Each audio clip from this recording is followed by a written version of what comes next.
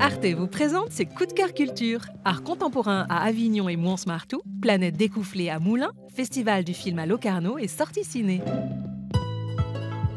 Tout l'été, retrouvez la phénoménale collection Lambert d'art contemporain dans son musée à Avignon, avec notamment des œuvres de Cy Twombly, Marcel Bouters, Anselm Kiefer ou encore Richard Long.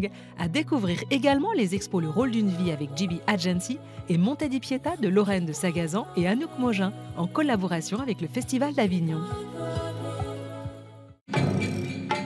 Le Centre national du costume et de la scène à Moulins consacre une vaste exposition à l'univers de Philippe Découflé. Un regard unique sur 4 décennies de création du chorégraphe. À travers plus de 100 costumes, des vidéos et des dessins, plongés dans un univers chargé de danse, de cinéma et de dessins animés vivants. C'est jusqu'au 5 janvier 2025.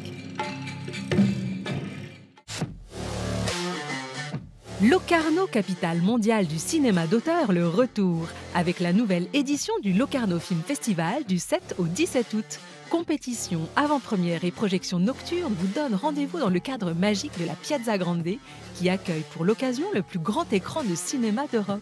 Aficionados à ne pas manquer. L'espace de l'art concret, centre d'art contemporain d'intérêt national à Mons-Sartou, met le design à l'honneur avec Francis Bacon et une exposition consacrée à un pan méconnu de sa pratique, la création de mobilier. Au début des années 1930, ses influences par le design français, le post-cubisme ou encore le Bauhaus et les traces de cette période tout au long de son parcours. Florence ?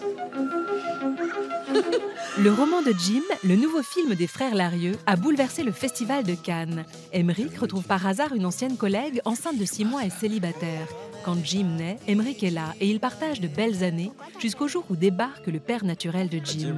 Un grand film sur la paternité. Allô ? C'est toi mon vrai papa.